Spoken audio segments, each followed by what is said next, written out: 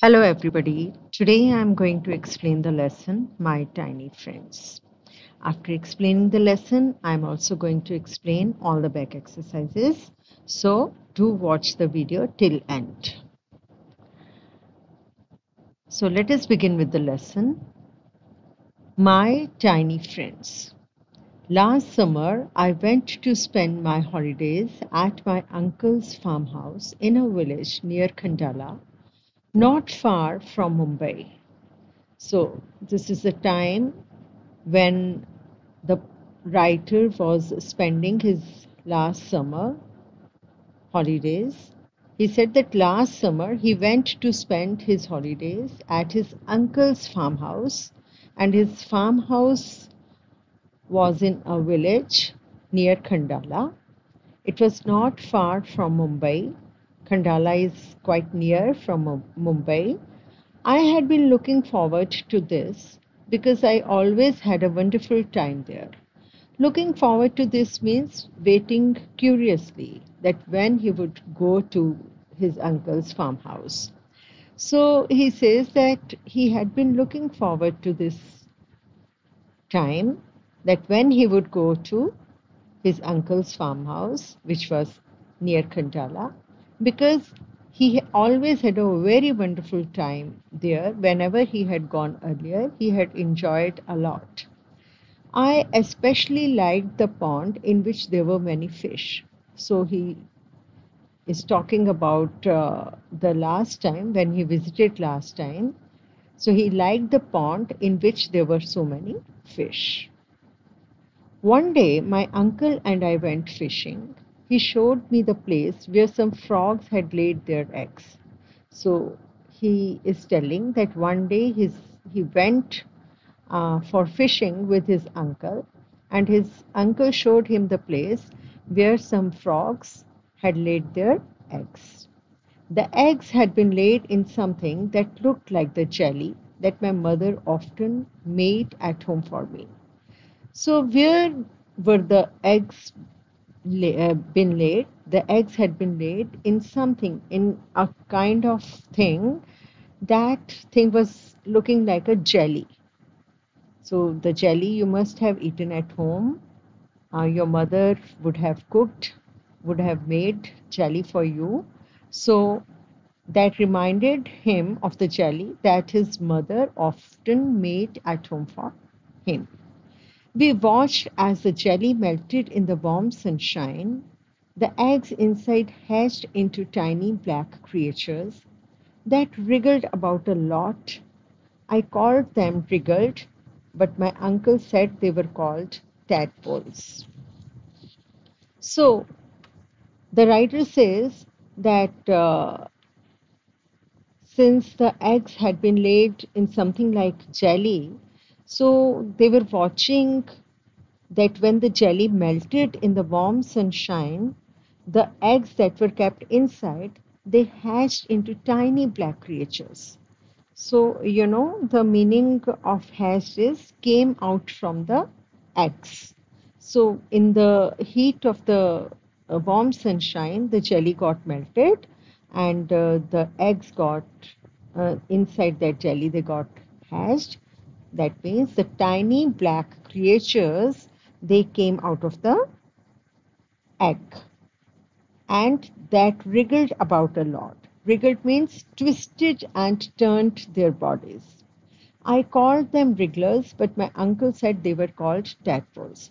So the writer called all those black creatures wrigglers, but his uncle told him that they were called tadpoles. So what are tadpoles? They are baby frogs. The baby frogs are called tadpoles. They were strange little creatures. The tadpoles raced around in the water. Each had a tiny head and a tail. So they were very strange little creatures. They were odd. They were looking very unusual. So they were racing around in the water, and everybody was having tiny head. Tiny head means small head and a tail. I tried to catch them with my hands, but they slipped out from between my fingers. The writer was trying to catch the tadpoles with his hands, but they were slipping from his fingers. We caught some of them in a net, put them in a large glass jar, and took them home. So, what he is telling that both of them, the writer and his uncle, they caught some of the tadpoles in a net and then they put them in a large glass jar, the jar made up of glass, and then they took them home. My uncle told me to take a bit of weed from the pond. So, what do you mean by weed? A kind of plant that grows wild. So, his uncle told him to take a bit of weed, a wild plant, a kind of plant, from the pond and put it inside the jar so that the tadpoles could cling to it if they wanted. So his uncle told him to take a weed and put that weed into the jar so that if the tadpoles wanted to cling with it, so they could cling. Cling means hold on to something. So they would hold on to that weed, that plant, in order to cling. My uncle then said, if you take good care of them, they will change into frogs. It will be just like magic. So his uncle told him that if he would be taking good care of all those tadpoles, in a few days they will turn into frogs and it will be just like a magic. I would love to see that, I replied. My uncle told me that there were too many in the jar, so I put all of them back into the pond. So the writer replied to his uncle that I would really love to see the tadpoles turning into frogs. So uncle told him that there were too many in the jar. Too many tadpoles were in the jar. So he again put all of them back into the pond. All but 5 of them. I wanted to see them grow. So he just kept only 5 tadpoles in the glass jar and the rest of them he put back into the pond. I decided to name them after the Pandavas. Why did he keep only five tadpoles in the jar? Because he wanted to keep their names after the Pandavas. Pandavas, all of you must have seen Mahabharata. There were Pandavas in Mahabharata. The names of 5 Pandavas were Yudhishthir, I would call it Yudhi for short, Bhim, Arjun, Nakul, and Sahadev. So these were the names of the 5 Pandavas. He wanted to name the 5 tadpoles after the 5 Pandavas. Of course, they all looked alike, and I could not tell one from the other, but I was sure that I would be able to do so when they turned into frogs. So all the 5 tadpoles were looking alike, and the writer was not able to differentiate between them, that who was Judy and who was Bhim or who was Arjun or Nakul or Sahadev. But he was sure that he would be able to recognize them when they will turn into frogs. I kept a close watch on my tadpoles. My uncle showed me how to tie bits of food into a string and hang it in the jar from them to nibble on. So he was very curious to watch the tadpoles turning into frogs. Every day he kept a close watch on his tadpoles, and his uncles told him how to tie the bits of food, the small pieces of food, onto a string and hang that string into the jar so that the tadpoles could they would nibble on. What do you mean by nibble? Taking small bites of that bits of food. He also showed me how to pull it out again so that it would not make the water smelly and cloudy. So uncle told him that after the tadpoles would have nibbled the bits of food, he should take it out, that string, so that the water would not be smelly or cloudy. I left the weed into the water because the tadpoles loved it. So the tadpoles were loving that weed, that plant. They would cling on it and they would play with it. So he left the weed in the water. After a few days, I thought that the tadpoles may be feeling cold as they had been in the water for so many days. So the writer thought that the tadpoles were remaining in the water for so many days, so they might be feeling cold. So what did he do? What did he do? He placed the jar out in the sun. A little later, I saw that the tadpoles had come up to the top and turned over, showing their bellies. They looked as if they were going to die. So the writer thought that since the tadpoles were in water for so many days and they might be feeling cold, so what did he do? He put the glass jar under the sun, and after a little while he noticed that all the tadpoles, they had come up to the top of the glass jar and turned over, showing their bellies. Bellies is the part of body below the chest. They looked as if they were going to die. So I was worried, so I ran to my uncle. He rushed out at once. He took one look at the jar and said, "Oh, the poor things. They are being roasted in the heat." So he was very worried when he saw that all the tadpoles were coming up to the top. And he immediately called the uncle. And when uncle saw the tadpoles, he said, "Oh, the poor things, they are being roasted in the heat." What do you mean by roasting? They were getting burnt with the heat of the sun. So he quickly poured out the warm water and added some cool fresh water. Uncle quickly poured out the warm water. The water had got warm with the heat of the sun. He quickly poured out the warm water and added some cool fresh water. He told me that tadpoles and many fish die if the water is too warm. Then the uncle told him that tadpoles and fish must be kept in the cold water, and they would die if the water is too warm. "I'm so sorry," I said. "I did not know this would happen. I hope they will be all right." So the uh, writer, he was feeling sorry that he had kept the glass jar in the sun. So he felt sorry and he said that he hopes that everything will be all right. And I was lucky my tadpoles didn't die. They recovered when they felt the cool water.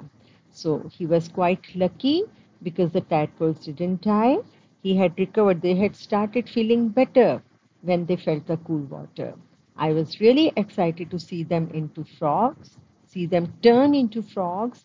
It was like my uncle had said, just like magic. So he was very excited that when the tadpoles will turn into the frogs. They had once been only heads and tails, but now they were frogs with four legs and a squat body. So when they were tadpoles, they were only heads and tails, but now they were having four legs and a squat body. Squat means short and thick. The and their hind legs grew, and so did the ones in front. Hind means back, those at the back. So the legs, those were at the back, they had grown, and the legs in the front, they were also grown because the frogs had now four legs and a squat body. What do you mean by squat? Short and thick body. Their tails became short. Earlier they had long tails. Look at their tails. They had long tails, but now their tails became short. They sometimes came up to the surface to breathe. So surface is at the top of the glass jar. So they had started coming at the up at the surface to breathe. I learned that frogs can breathe in water as well as on land. So as you also know that frogs, they live in water as well as on land. So they can breathe both in water and on land. Their new home was a big tub. I placed the tub in a shady corner of the garden. Uncle said that the tub would soon that they would soon find new homes for themselves. They would eat grubs and flies and remain healthy. So now the glass jar was getting small for them. So their new home was a big tub, and the writer had placed the tub in a shady corner of the garden, and uncle told him that after a few days, all the frogs, they will not remain in this tub. They will find their new homes themselves. They would eat grubs. Grubs means young beetles and insects, and flies, and they will remain healthy. One morning, I found the tub empty. My pandavas had gone. Uncle told me that they would be safe and happy wherever they were. Now the frogs, they were not staying in that tub. One morning, the writer found that the tub was empty. All the frogs had gone from there. They had found their new house. Though I was sad to lose my friends, I was happy because they were happy. Uncle told him that wherever they will be living, they would feel happy. They had got their freedom. They can find their own food themselves. And although the writer had lost his friends, but he was happy because his friends were happy.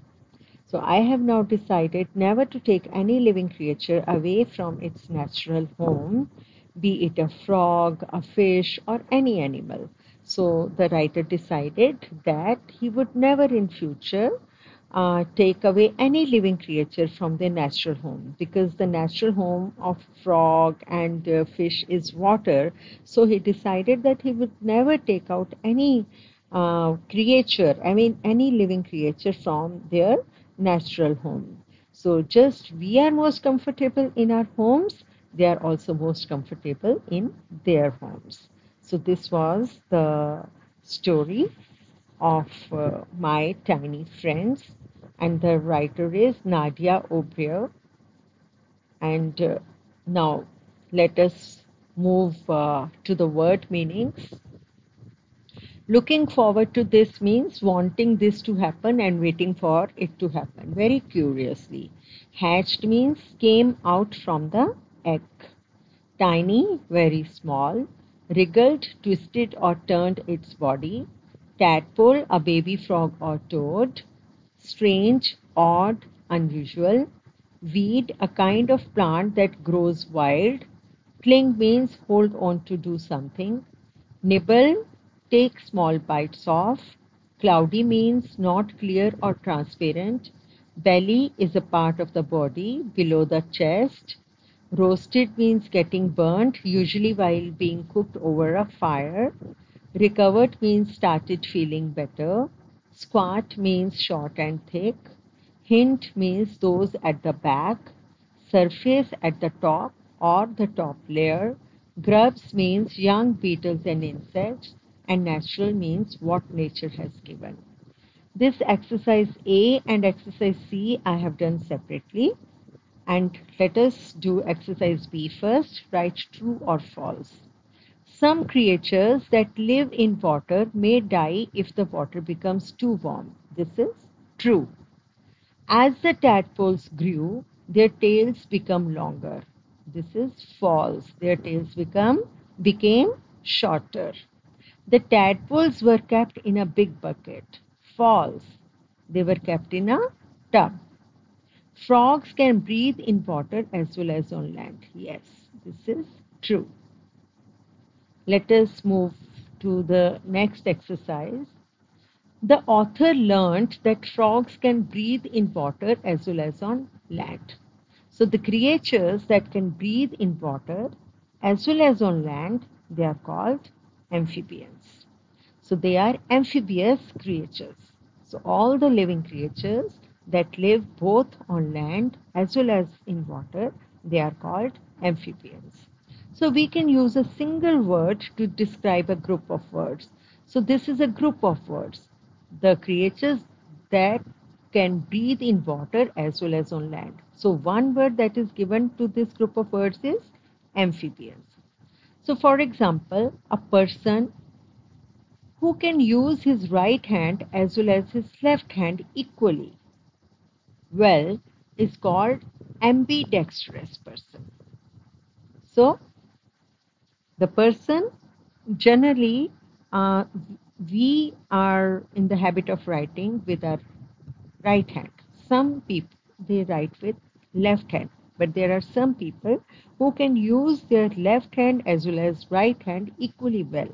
So such people, they are called ambidextrous.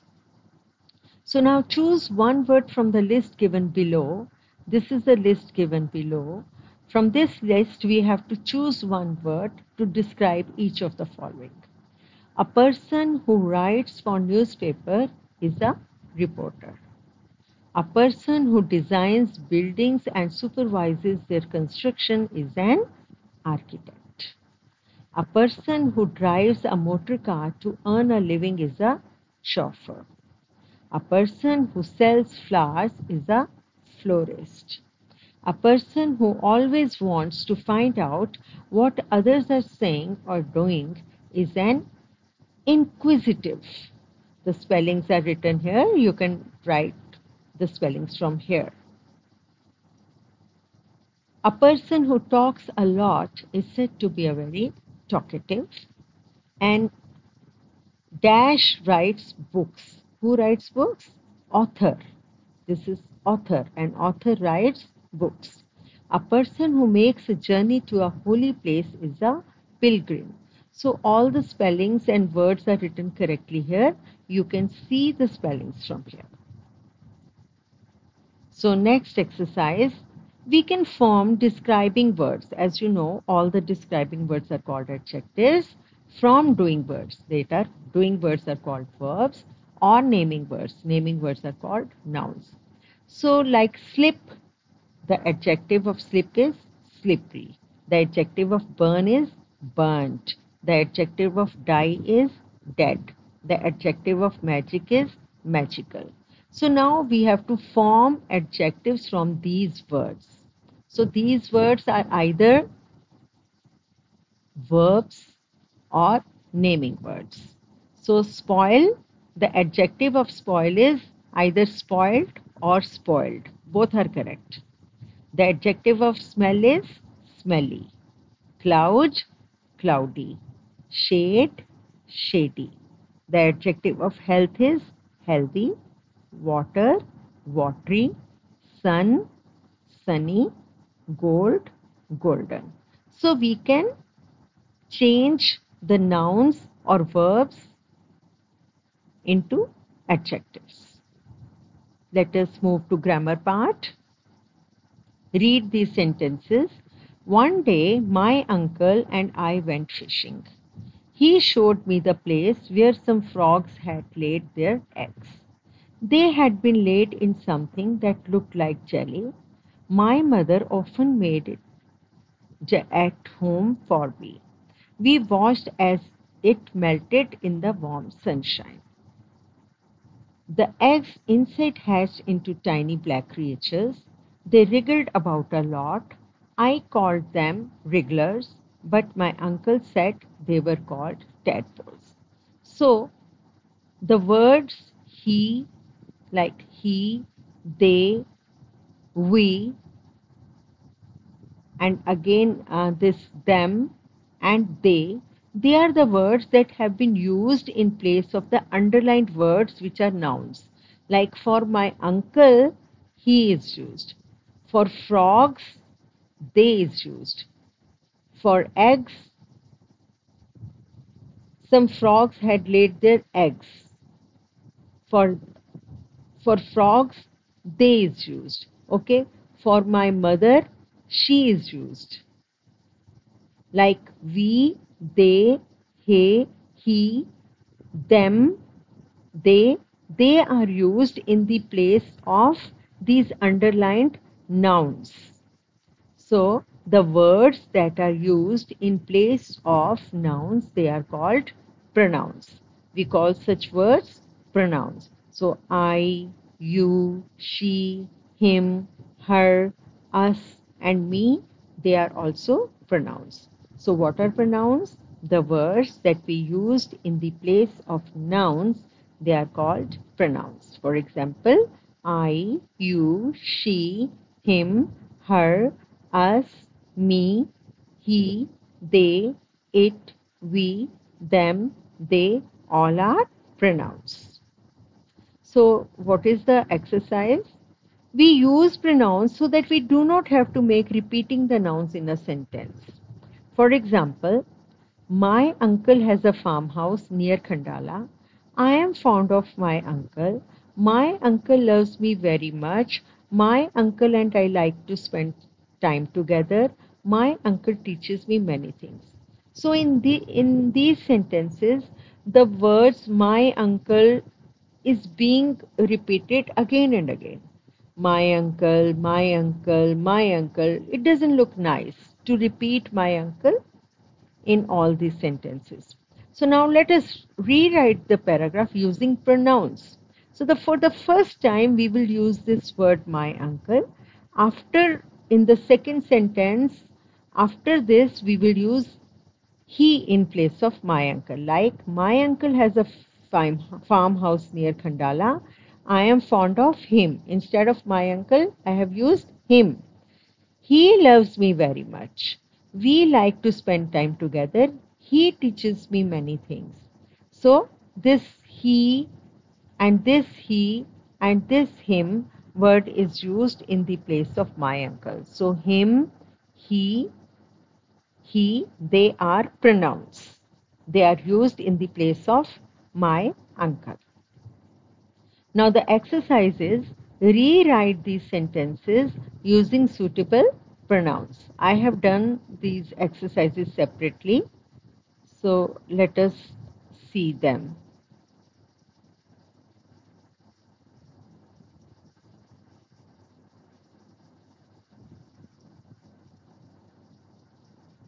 Like this. My tadpoles didn't die. My tadpoles recovered when they felt the cool water. So instead of this my tadpoles, we will use the pronoun they. My tadpoles didn't die. They recovered when they felt the cool water. For the first time, we will use my tadpoles only. For the second time, because they are plural, so instead of these my tadpoles, we will use they. I kept 5 tadpoles. I decided to name the tadpoles after the pandavas. So I kept 5 tadpoles. I decided to name, instead of the tadpoles, we will use them. I decided to name them after the pandavas. My uncle and I saw some tadpoles. My uncle and I caught some of the tadpoles in a net. My uncle and I saw some tadpoles. Now instead of this my uncle and I, we will use we. We caught some of, instead of this the tadpoles, we will use them. We caught some of them in a net.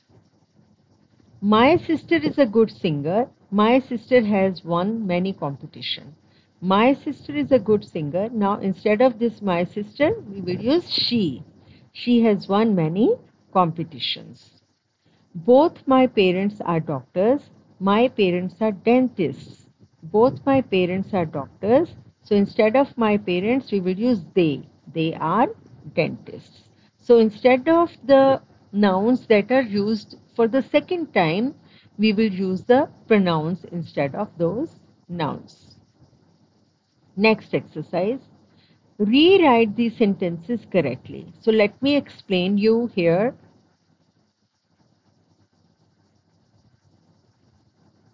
this. You have already learned that nouns can be singular or plural. Singular means one, plural means more than one. So when a noun stands for only one person, one place, one animal, or one thing, we say that it is in the singular number. And when a noun stands for more than one person, more than one place, more than one animal or thing, we say that it is in the plural form. For example, frog is singular, frogs is plural. Story is singular, stories is plural. Tadpole is singular, tadpoles is plural. Belly is singular and bellies is the plural form of belly. So we can form plurals by adding s to a noun, like beetle, beetles, leg, legs. Sometimes we need to replace the last letter with VES or IES. Like if the noun ends with F, we will cut that F. Instead of that F, we will use VES. Calves. Lady. Instead of Y, we will write ladies. IES. If there is Y in the end, so we will cut the Y. Instead of Y, we will use IES. We will cut this Y, we will use IES with babies. Okay. So some plurals are formed differently. Man, men. Women, women. Tooth, teeth. Mouse, mice. Child, children. Some words do not change even in the plural form. So there are some words that are used same whether they are used in singular form or plural form. Which are they? Sheep, deer, fruit, fish. So all these are the nouns that we use in the same way as they are used in whether they are used in singular form or they are used in plural form. So there are some nouns, they are always used in plural form, like Caesars. We never say Caesar. We always say Caesars, news, shorts, spectacles, socks. We never say spectacle. We never say new. We never say short. We say news, shorts, Caesars, spectacles. So some nouns are always used in the singular form, like information. There is no word called informations. No, it is always information. Luggage. We don't use luggages. Furniture. We don't say furnitures. Advice. We don't say advices. So these are the examples of the words that we always use in the singular form. Information, luggage, furniture, and advice. Now the question is rewrite these sentences correctly. So this exercise I have done separately. The childs are playing in the parks. This sentence is written in a wrong manner. We have to correct it. So the children, childs is wrong. The correct form of child, the correct plural form of child is children. The children are playing in the park. We had to carry all our luggages onto the train. So luggages is wrong. Instead of luggages, we need to use luggage. We had to carry all our luggage onto the train. Adult have 32 teeth. So instead of adult, we will use adults have 32 teeth. Teeth is wrong. Teeth is the correct plural form of tooth. When the wolves attacked the sheep, no one came to help the shepherd boy. When the wolves is wrong. Instead of this, we will write wolves attack the sheep. We don't use sheep. The plural of sheep is sheep only. No one came to help the shepherd boy. The mouses are wondering who will bell the cat. So instead of mouses, we will write the correct plural form of mouse, and that is mice. The mice are wondering who will bell the cat. So now let us do the question answers of this lesson. Read the line and answer the question. The line is, I called them wrigglers. The question is, who is saying these words? The writer is saying these words. What are the wrigglers? The wrigglers are tiny creatures who twist and turn their bodies. Why does he call them by that name? He calls them by that name because they wriggle a lot. What are they actually called? They are actually called tadpoles. Next exercise, these are long question answers. Question number 1, why did they put some wheat into the jar? They put some wheat into the jar so that the tadpoles could cling to it. Question number 2. What mistake did the writer make and how did he correct it? The writer made a mistake of putting the jar of tadpoles in the sun. He corrected his mistake by saying sorry. Describe how a tadpole looks very different from a frog. Tadpole has head and tail, whereas a frog has 4 legs with squat body. Next question. Where do you think the frogs went? The frogs went to live in their natural homes. So these exercises I have explained to you already. So by this, we have finished all the back exercises, including all the question answers. You have to learn these word meanings as well and read the lesson once again. I hope all of you have understood the explanation of the lesson very well. And so now I will see you in the next video. Till then, bye bye.